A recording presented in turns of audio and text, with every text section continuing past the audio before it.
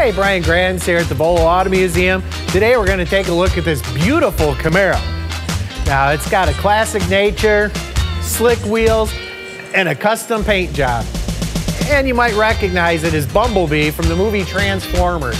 Now this is what they call beater bead, because at the beginning of the movie, well, it was a beater. And later on, it transformed into, the new Camaro, bright and shiny, right off the showroom floor. Now, what a lot of people don't realize about this car is they actually made several of them, I think about 5 of them, and they all looked identical. All the rust that you see on here, the dings, the dents, the smeared Bondo, that's all strategically placed on every car so that it appeared that there was only one car that was being used. Now, when you look at the rust, it's actually like a brown paint that's on there, and the car's in really great shape. You can check out the interior with the custom yellow seats. It's got the Biatch air freshener and the disco ball to reflect the light hanging from the mirror.